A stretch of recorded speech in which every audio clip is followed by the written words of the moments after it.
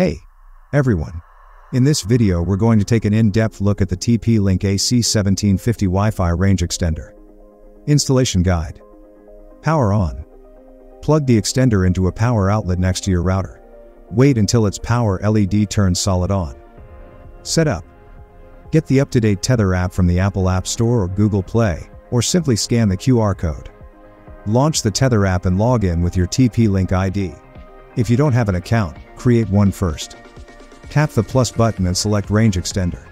Note, if you cannot find your device, please refer to FAQ greater than Q1. Follow the app instructions to complete the setup. The LED should turn solid on, indicating a successful connection to your router.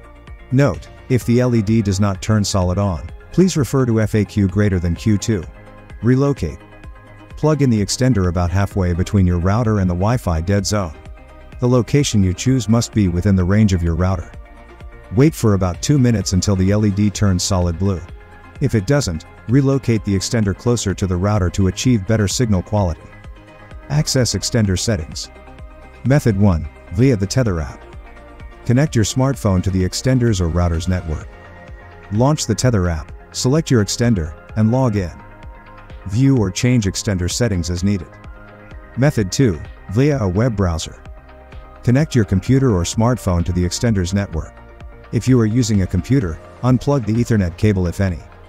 Launch a web browser, enter http://plinkrepeater.net in the address bar, and log in. View or change extender settings as needed. LED explanation.